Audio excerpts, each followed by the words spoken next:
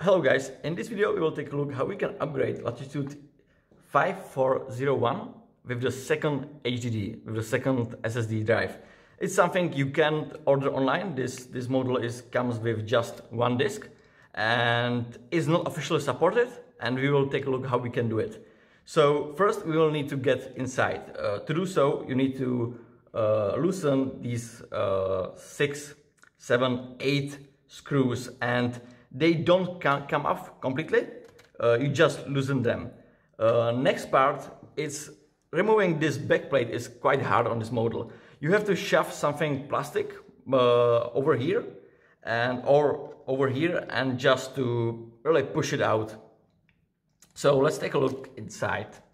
So if you look inside, you can see that you have one free slot for an RAM module, which is nice because you can get 32 gigs. So I have 16 gigs and I can buy a new one. And as you can see, there is the SSD drive which is currently installed.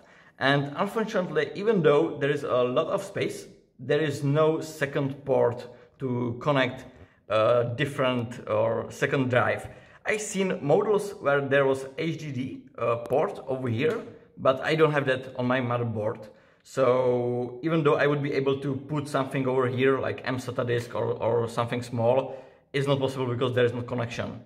But there is one more port which is usually available on the professional laptops or the Latitude models, and that's WWAN port. And this port is used mainly for LTE module cards or some special cards. But what's interesting about this port is that it's actually PCIe connector, and you can connect M2 SSD there, but you have to get a really small one.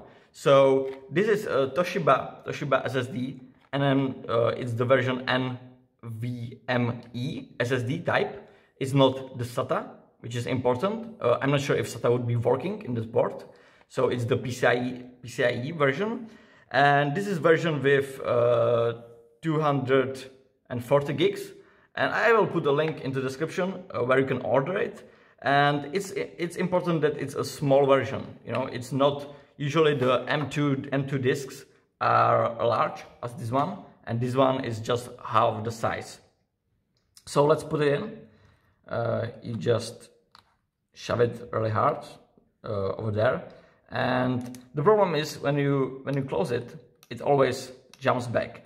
And unfortunately, they don't give you the screw over here, and it's this really small screw, and you can get it somewhere else. But what we can do is we can use this one, because this SSD is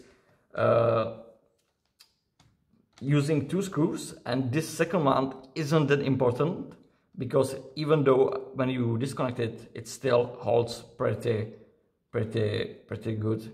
So you don't need it. So we will use it over here.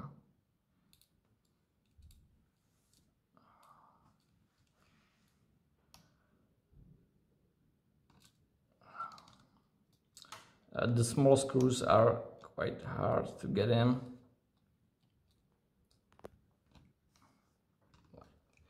Okay, like that. And it's secured in place. This one is also fine, and let's start it up. Okay, so let's start up the laptop. And I'm using the Windows 10, the original version which was there. But theoretically it should work also if you install Linux or any other system. So let's log in. And when you start up, you are not going to see the disk